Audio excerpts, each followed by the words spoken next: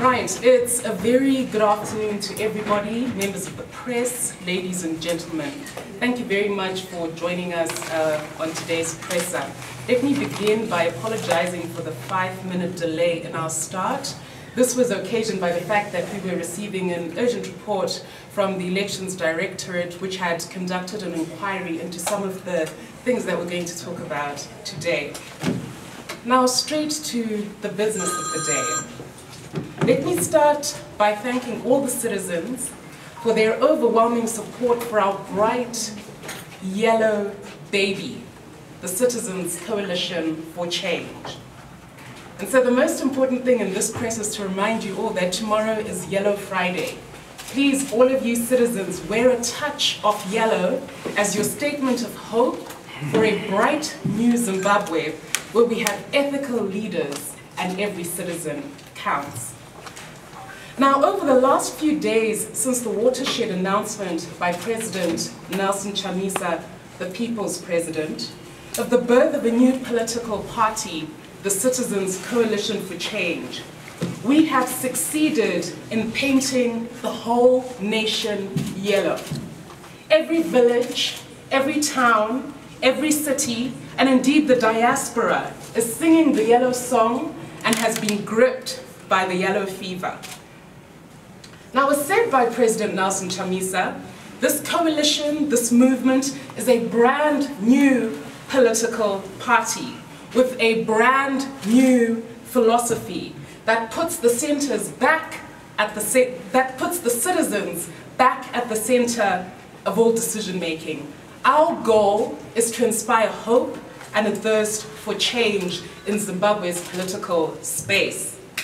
The Yellow Movement speaks the politics of hope, of accountability, and of development.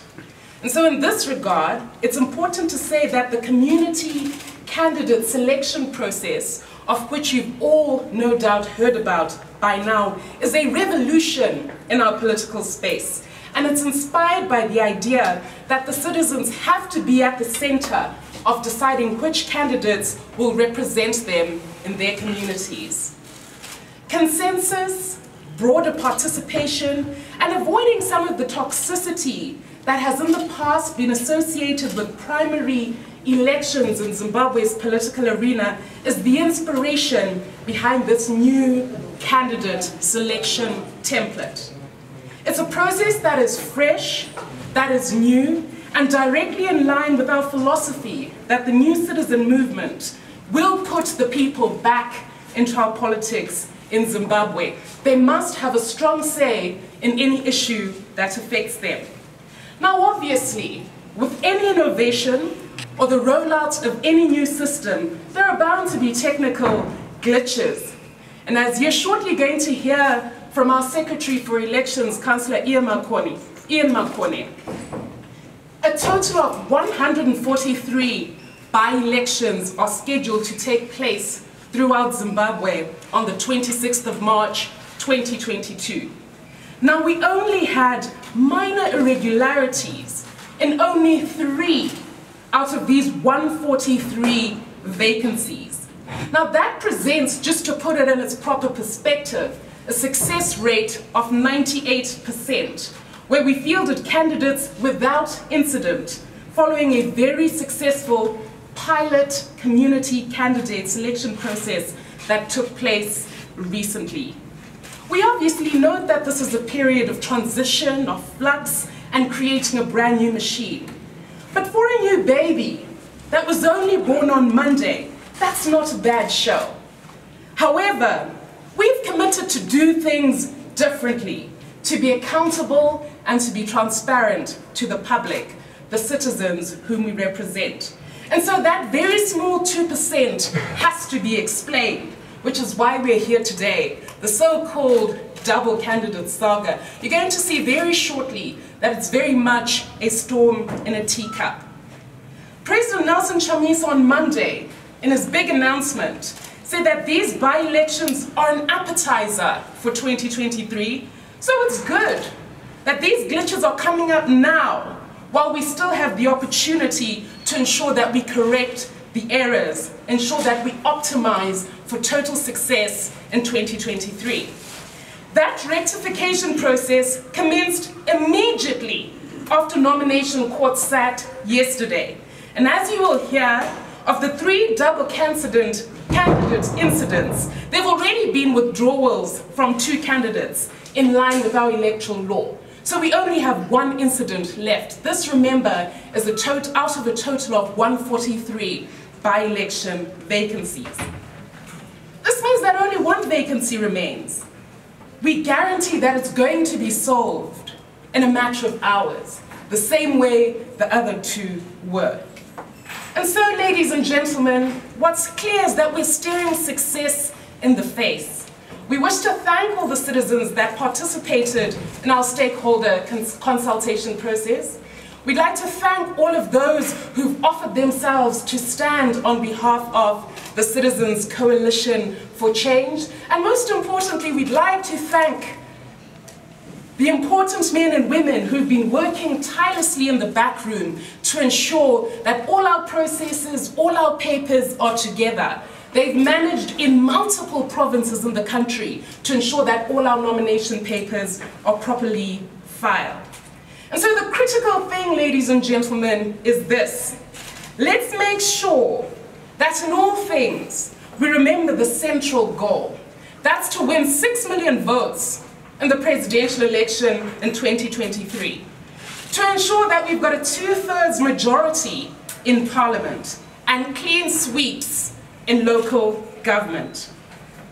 The yellow train is moving, and we call for all citizens to register, to vote for change and for transformation so that we eradicate poverty, ensure that teachers and doctors are paid a living wage, to ensure that our young children stare in the face a bright future, and every person has food on the table. There must be freedom, fairness, and opportunity for all. So without further ado, I'm going to defer to the more intelligent one, our Councillor Secretary for Elections in the Citizens Coalition for Change, Councillor Ian Mapon, who's going to give a more technical report over what transpired and also just shed some light over the flashpoints that we see as important as we march towards the election. Thank you.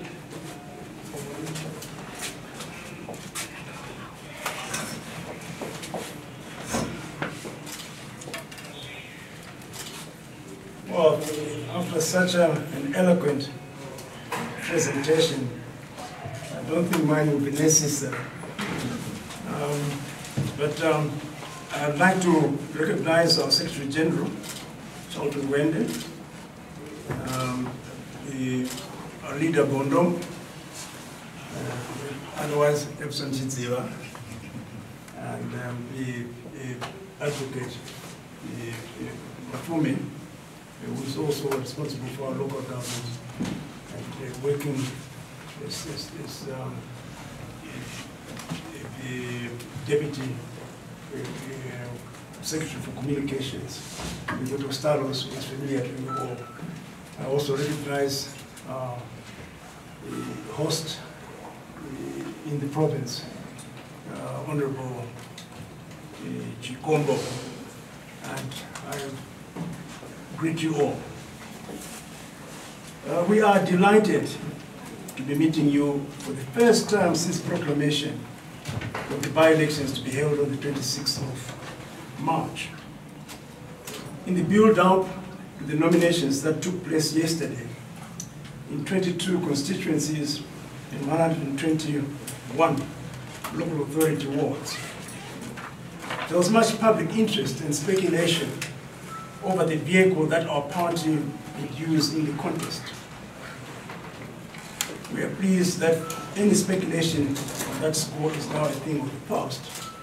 And Leader Mahere has already eloquently put that one to rest. We're a new kid with a new name, a new vision that is embedded among the citizenry, creating a future that is long overdue. The advent of CCC has been met with much excitement, and we stand ready not to disappoint the people of Zimbabwe as we journey through these by-elections towards 2023. The by-elections are largely about returning to voters what they were robbed of through recalls that were intended to silence the alternative voices in this country. These recalls added to denial by force to the occupation of our party headquarters, diversion of legitimate state funding, and many other adversarial actions were intended to cripple, but the party is standing and ready for the fight. There was joy and jubilation at all nomination courts, and the team is ready to take up their rightful places in Parliament and local authorities, to resume the work for which they were originally elected in 2018 and to serve Zimbabwe. As a matter of fact, the excitement was such that in a couple of areas, second candidates slipped in the nomination under the CCC brand. Fadzai has already updated you on the latest situation. We will end up with single candidates for each contested seat. CCC assures residents that the mess created by the recalls and unconstitutional interference by central government will be reversed and services will steadily return to normal as we prepare for the next harmonized elections. We urge citizens to take ownership of the voter registration blitz when it commences on 1 February. Their vote is their passport to livelihoods, to governance, and the economy. This blitz is the single opportunity there is for all unregistered citizens of voting age to claim their right to vote and determine the future direction of this great nation. We thus call upon ZEC and the Registrar General not to fail the citizens by making it easy for people to register close to their homes. We shall continuously visit this theme throughout the year, and especially during the election and voter registration campaigns.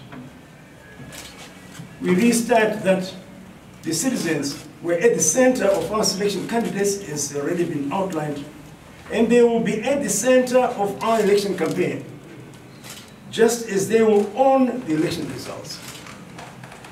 We continue to demand an even playing field in the state media, demand free political activities for all contestants, as well as an end to the abuse of state institutions, including traditional leaders and the security services, for whom we have high regard.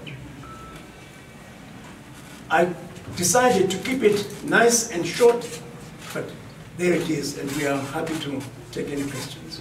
Thank you. Thank you very much, Secretary Ian Makone. And I just wish to reiterate, if I may, our huge thanks as a movement on behalf of President Nelson Chamisa to some of the big men and women who are behind the scenes, Honorable Charlton Wende, Professor Welshman Mube, Vice President Kore, Honorable Job Zikala, Secretary Ian Makone, as I've already stated, and Ms. Ellen Shiriedenga. Those are among some of the people who are leading the charge, obviously, His Worship Jacob Mafume as well, and the Elections Directorate, with a large team of people to really ensure that everything was done properly. Without further ado, I'm going to take a few questions. As usual, with our procedure, if you may kindly indicate your name, the media house you come from, and then go straight to your question. We're going to take one question each from a few, and then we will proceed. I'll start with the lady. Yes. Thank you. My name is Yvonne Chaka, coming from Zimbabwe Daily. My question is, we heard that there are double candidates in Lawayo. What is the correct position of the party? Thank you. Yes. The correct position is that one of them is already withdrawn, and we got the written proof. So and as we said, we are engaging. These are enthusiastic citizens wanting to represent their party, but there are correct ways and incorrect ways of doing it. Okay, so to just cut a long story short in just building on what Secretary Makwane has said, there's only one incident or one irregularity remaining, and his office together with Honourable Wende's office are working round the clock to ensure that that's rectified. It's a minor irregularity in the grand scheme of things, and we'll ensure that in 2023 it doesn't happen again. Yes, sir. My name is Love from John from 26 Can you kindly just speak up so we can hear you? It's okay. And my name is Love John from 26 I think I've got 2 persons. We'll only give you one because it's a full house. So let me go straight to the other person. Sure. All right, fine. Mr. Makwane, you said that you're a new kid on the block, right? You've new ideas. But where can we get the constitution, the new constitution for the party? How do we know who is in leadership position it? And are you going for Congress as a party? Thank you, Lovejoy. She's my extended arm. I'm his right-hand lady. So obviously we are rolling out the launch of the Citizens Coalition for Change. We are going to have a big launch party where all those things will be delivered to the public. But I guarantee you, we do have a constitution, there is clear leadership, all the protocols, everything is in order. So you just watch this space. In the same way that I always tell you, watch this space, wait for the appropriate time.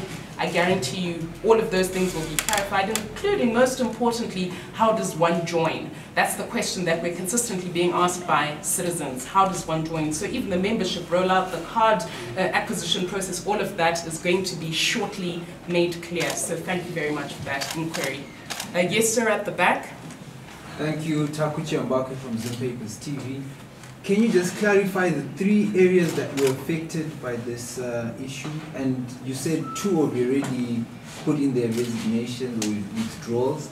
And who are now the candidates there? Okay, so I'll deal with the last question first. Who are now the candidates? Shortly, the Elections Directorate is actually going to produce a full list for all the 143 by-election candidates that tells you exactly who's standing on behalf of the party pursuant to the community candidate selection process that was carried out. So just wait for that statement, it's going to come out. On the second one, which areas? The areas that were affected were Bulawayo and Masvingo. And there's only, Masvingo has been sorted out, one of the incidences in Bulawayo has been sorted out, only 1 remains. So that's the trajectory, but every single other province, I mean, I know you know that we've got many provinces, everything else went without incident. I'm sure you saw the jubilation in Gweru, Chairman Chikombo was here, Harare, it was a completely smooth sailing process. Yes, sir. Oh, sorry. Sorry, I didn't see you there. Yes, can you speak up? Okay, I wanted to find out what are the circumstances, or can you clarify the circumstances which led to this double candidature system? Because we heard the news that some papers were signed by Secretary Wende while VP were signed other papers for the nomination. So what were the circumstances?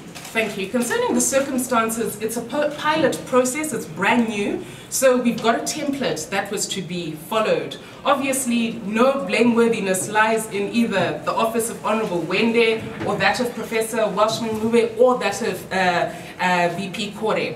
The circumstances were to do with the execution or implementation of the template, and in the implementation of that template, the little bits that we saw where there were gaps for there to be irregularities have already been changed and tightened to ensure that this never happened again.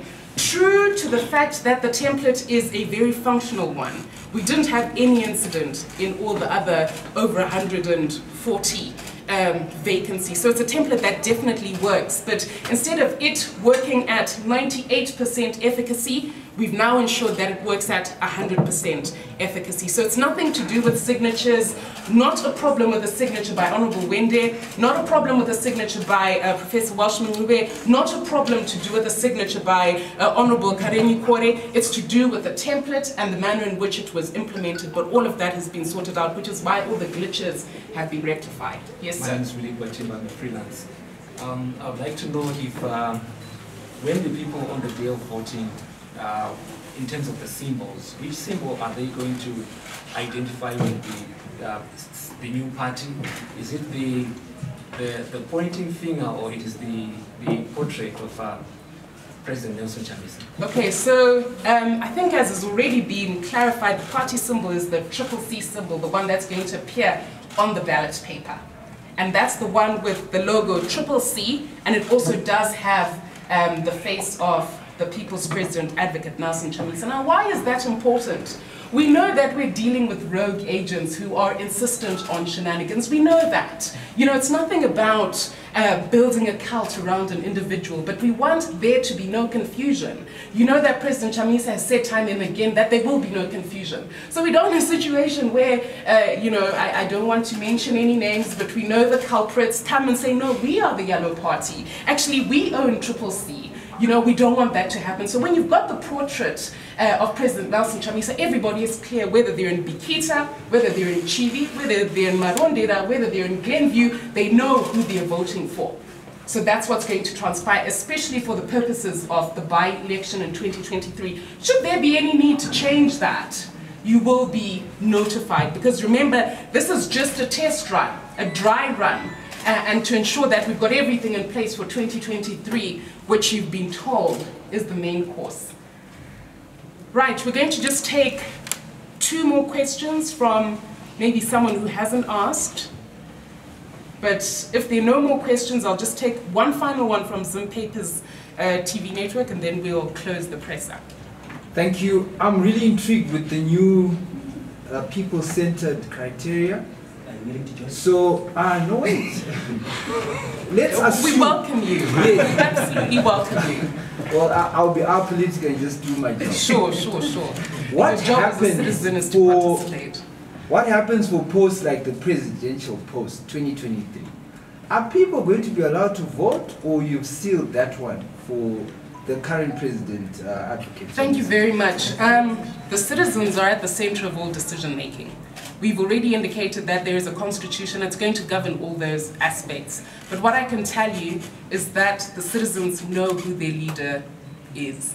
The people know who they want to represent them in 2023. I think for now, that's a good place to stop. So I continue to encourage you all, let's register to vote. Let's remember, like this gentleman, to wear a touch of yellow tomorrow for Yellow Friday, and ensure that we all participate, as is our obligation as citizens. And by the way, it can be gold as well, yellow or gold, both work. Thank you very much, journalists, for continuing to partner with us. Have a pleasant day. Musacheuke baba namwada ijipita musacheuke baba namwada kauda